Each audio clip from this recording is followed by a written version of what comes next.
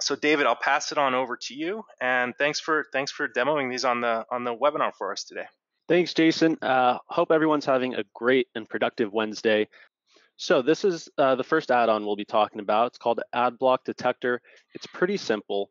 The basic gist of it is ad blocking plugins and software have been skyrocketing in popularity over the past several years. I myself am one who actually uses an AdBlock plugin.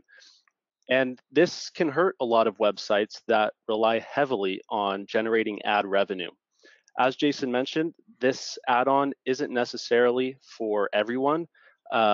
If most of your revenue is generated from selling premium memberships, you probably won't want to enable this add-on, because basically what you'll be doing is you'll just be giving or you'll be showing pop-ups to your paying members who might be using an ad blocker, and that just leads to some annoyance on their end.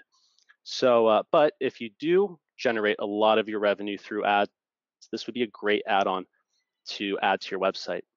So if we head on into the admin here, once this website is out, and if you have it enabled on your site, in the design settings of your admin and under the banner ad design tab in the design settings, you'll see a new section here titled Ad Blocker Message. You can choose to enable it, disable it, and there's two settings for enabling it, which we'll go over. You can change the title of the pop-up, the message in the pop-up, as well as the text on the button. So if we head on over to this sample website here and I reload it, I have my ad blocker enabled, and you'll see that the website detects that I have my ad blocker enabled, and it pops up this message. Again, the title, the message, and the button text are all customizable, so whatever you want to have there, you can. And this is the notification mode. You'll see it right here, enable notification mode. So all this does is it provides me with the pop-up. I can click, yes, I'll whitelist this website, and I have full access to the website. Now the ads are still being blocked because I haven't disabled my ad blocker. However, with the other enabled option, we can go ahead and choose that. That's called enable block content mode. And if we save these changes, when we refresh the site, that button will be gone. So we won't be able to dismiss the notification, which means in order to view the content on the website, we'll actually need to disable our ad blocker, or at least add this website to our whitelist. So let me show you that right now. You'll see we get the pop-up, and there's no button here, so there's no way for me to get out of it.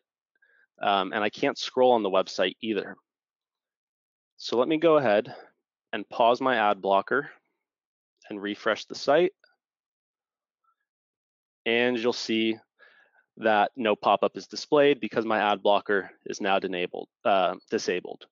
So again, a great add-on for websites who generate a lot of their revenue through ads.